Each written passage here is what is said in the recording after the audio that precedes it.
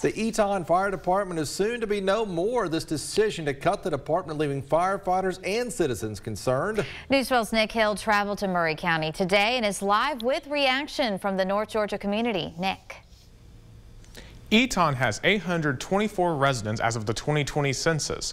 These residents have been depending on the Eton Fire Department for emergency service. In the coming weeks, however, this will be changing.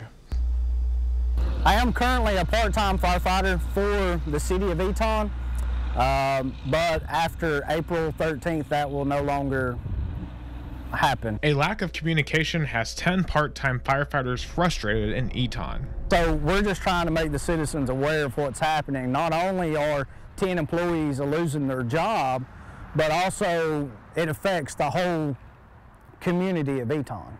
Eton Mayor Billy Cantrell has announced that Eton is entering an agreement with Murray County to provide fire services for the city.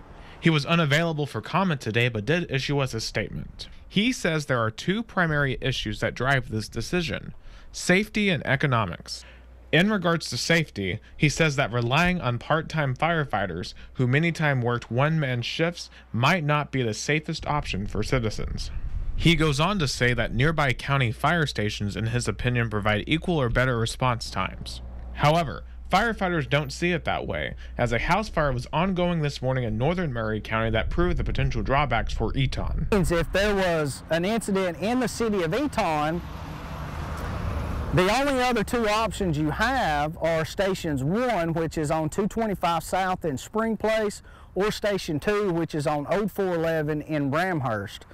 In terms of economics, Cantrell says that relying on the county fire department would keep the city's ISO rating at 4 and prevent taxes from being raised. He says that Eton is working on an agreement to move Advent Health EMS into the city's current fire department building. Shanley says this process began with the previous fire chief retiring, and a new one has not been hired. Why did the citizens not get input? Why were they not made aware? The citizens found out when we found out, and then it's still very quiet. You know, he's not responding to anybody.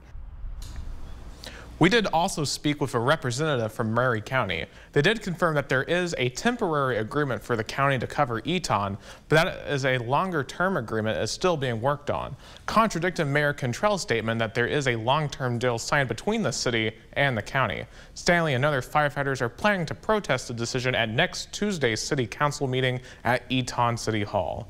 Reporting live, Nick Hill, News 12.